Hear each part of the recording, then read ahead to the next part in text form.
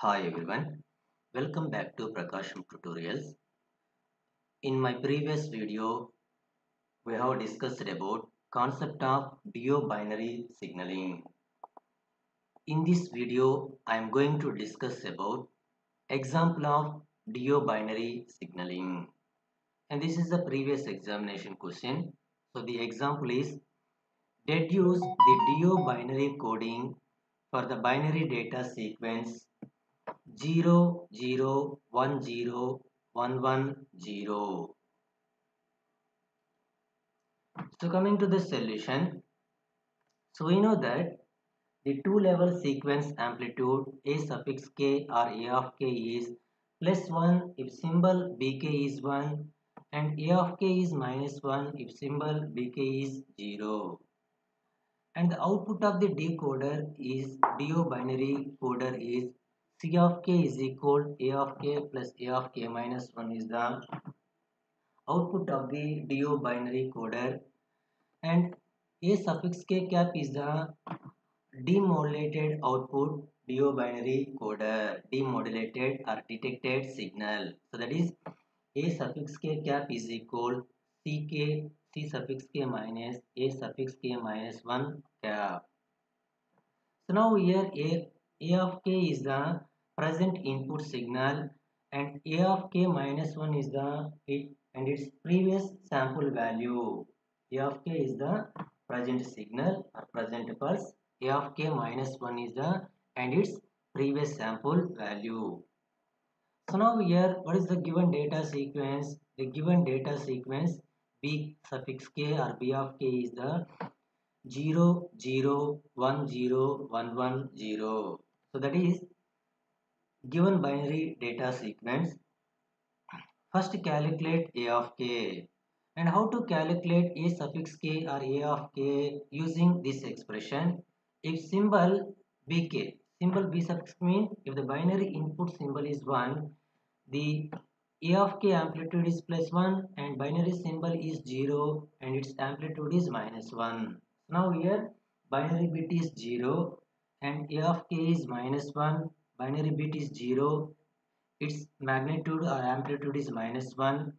Now here binary symbol 1 and its amplitude is plus 1, binary symbol 0 and its amplitude is minus 1, binary symbol 1 and its amplitude is plus 1, binary symbol 1 and its amplitude is plus 1, binary symbol 0 and its amplitude is minus 1.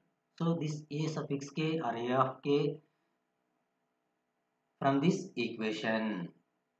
Next calculate the delayed version signal or previous signal value. So delayed signal mean this a of k signal will be shifted towards right by one sample. So this a of k sequence will be shifted towards right by one sample.